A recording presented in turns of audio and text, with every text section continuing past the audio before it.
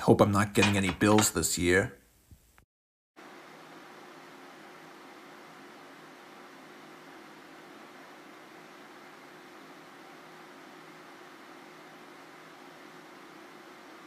Well, what do you know about that? I guess I better show this to the other boys.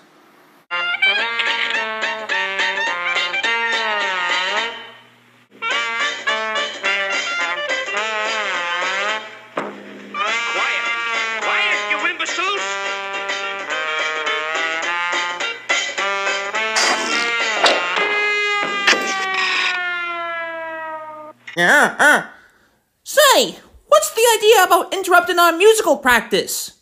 Well, didn't you knuckleheads hear the news? What news? I just got a letter in the mail this morning. All 3 of us were assigned to go to Paris to give new dresses, a few new designs for the fashion show. Hey, you ain't kidding. Oh, this ain't no joke, Larry. It's for real. Gee, I can see it now, Mo. Cute girls, walking on runways. What will the world think of next?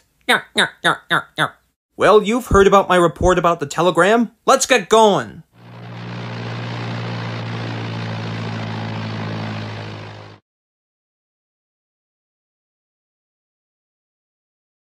Father, why are you so anxious to see those 3 gentlemen? Why, Selina, we have to keep moving forward. Why, we've lost so many employees during the recession, and we have a position to keep up. Besides, if we don't find any employees soon, we'll be on the verge of closing soon.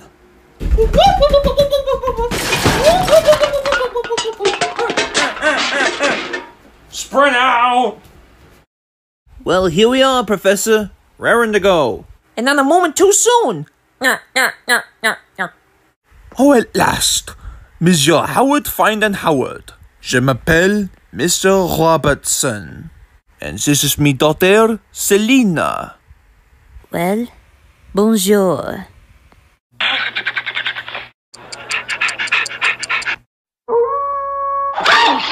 Now you do remember les drill and the dresses that you'll have to design.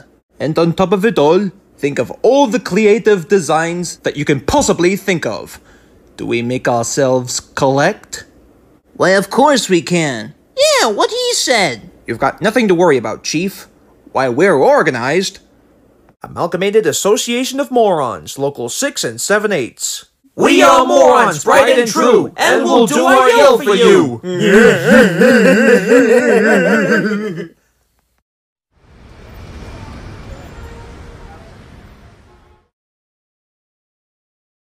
Hey, you know something? If I didn't seem to know any better, I'd say that we be great dress designers for a reality show on VH1. You said it, Mo. I can't believe they made me the new inspector. Hey, Curly, we need more colored string for the belts. You can depend on me. Oh, here it is.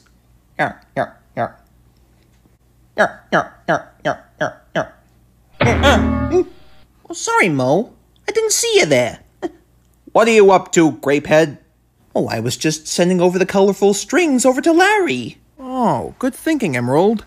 Here, let me see that. Well, all right. I guess you... Wait. What do you think you're doing? Say, who turned out the lights? Hey, fellas, if you don't mind, we got more work to do. Where are those colored strings, Curly?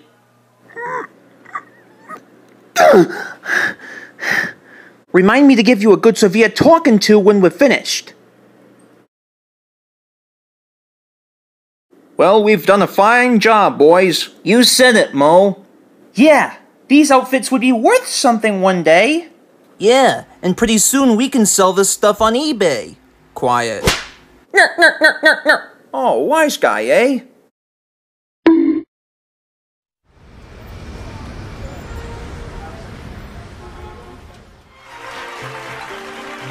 Hey, Shemp, can you believe that this is happening?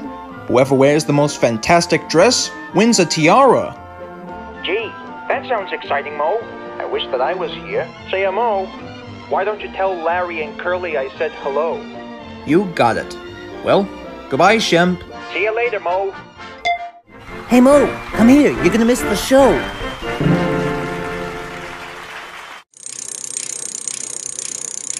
Thank you. Ladies and gentlemen, it gives me great honor to crown the one with the most fantabulous outfit.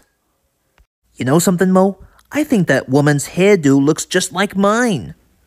Quiet. So in conclusion, I say that the tiara goes to her.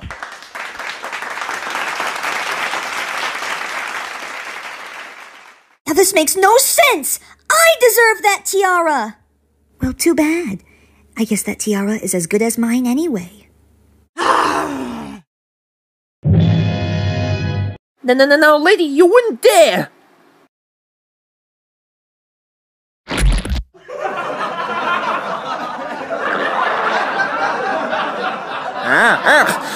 You better stop that!